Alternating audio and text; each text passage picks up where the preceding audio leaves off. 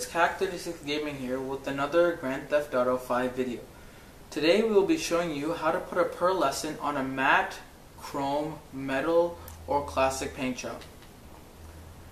First, all you want to do is head to a Los Santos Customs or Beaker's Garage, and you would like to select your respray color for your primary.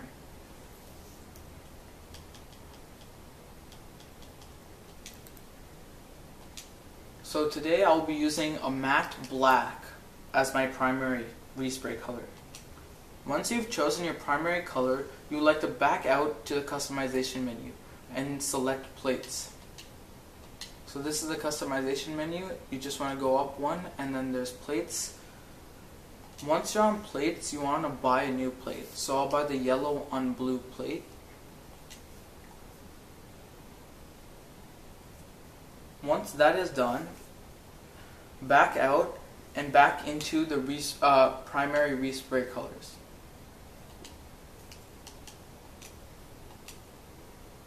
Click on metallic and scroll down for about 3 seconds, but do not select any.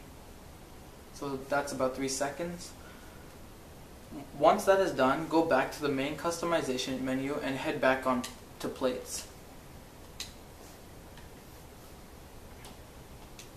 So now what you would like to do is buy or select a different plate. So I will reselect the yellow on black plate.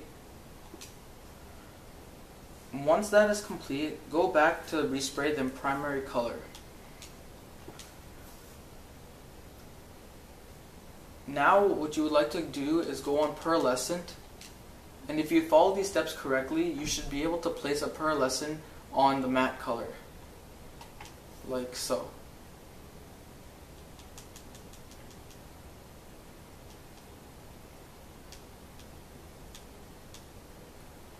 And that is the pearlescent on the matte color. If this helped, please drop a like on this video and subscribe for more content. Thank you and see you next time.